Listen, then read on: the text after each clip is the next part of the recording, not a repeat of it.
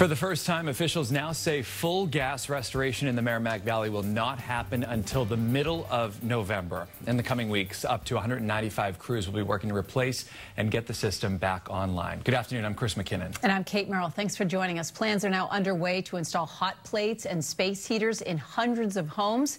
Brianna Pitts is here with the very latest. Brianna. Chris and Kate, Governor Baker and executives from Columbia Gas just laid out an extensive recovery plan to help thousands of residents and business owners impacted by the gas explosions. Baker has instructed Columbia Gas to hire a retired Navy officer to oversee the effort. Starting tomorrow, recovery teams will begin distributing thousands of hot plates and 24,000 space heaters to impacted residents to help with the short-term relief.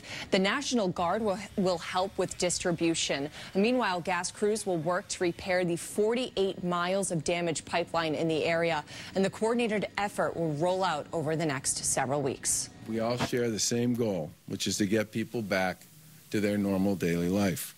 Whether it's a hot shower, a home-cooked meal, or the ability to open up a business, we're bringing every available resource to make this happen. More than 80 homes were damaged by the fires and explosions last week. The NTSB is investigating what caused the blasts. Chris and Kate. Brianna, thank you. And stay with WBZ for the latest updates on the investigation and recovery efforts in the Merrimack Valley. And for information on how to help, head to our website, cbsboston.com.